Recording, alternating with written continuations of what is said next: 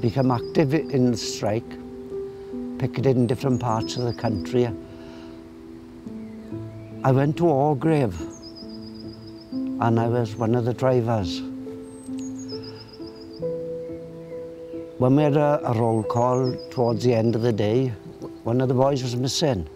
So I went to the police officer and asked, where do you take boys that's been arrested? And he told me in Rotherham.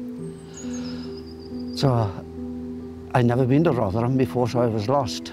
And I was wandered around the back of this huge police station.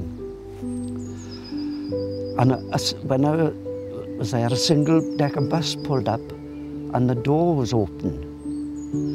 And when I looked, the seats had been removed and there was all little cages inside, and the bus was full of men that were in these cages. Some were unconscious, they'd wet themselves.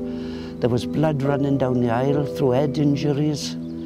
The driver was shouting abuse at me, but he couldn't shut the door. There was something wrong with the door, and he kept on blowing the horn to open the electric gates of the police station. I was dumbfounded. It's something like you see in South Africa. And this is 30 years ago. I couldn't believe it.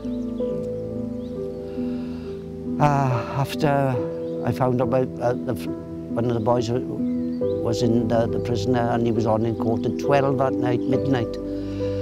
So we didn't get home until about 6 or 7 the following morning after travelling back all night as well. It was a long day.